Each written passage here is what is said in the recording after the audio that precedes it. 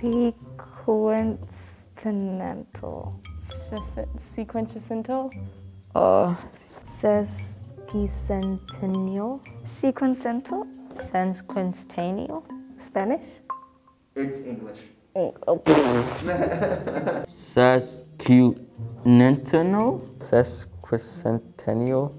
I think it means like sequel of a movie. Bravery, I guess. I don't know, something like that. It's quintessential to something. Some sort of number.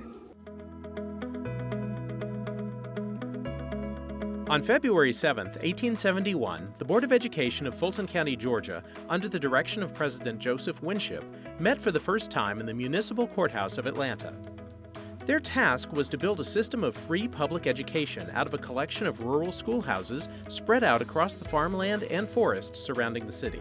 No one could have predicted that 150 years later, those first 13 one-room schoolhouses, those first 1,000 students, would have grown to include over 100 buildings, more than 90,000 students, and 7,500 teachers and staff today.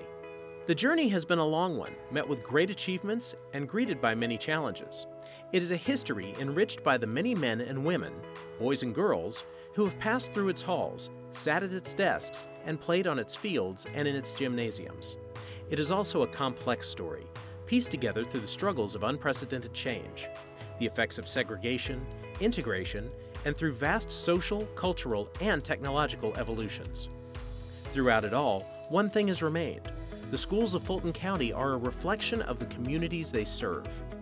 Capable, resilient, and diverse. Fulton County Schools has come so far as we celebrate the journey of 150 years where students come first.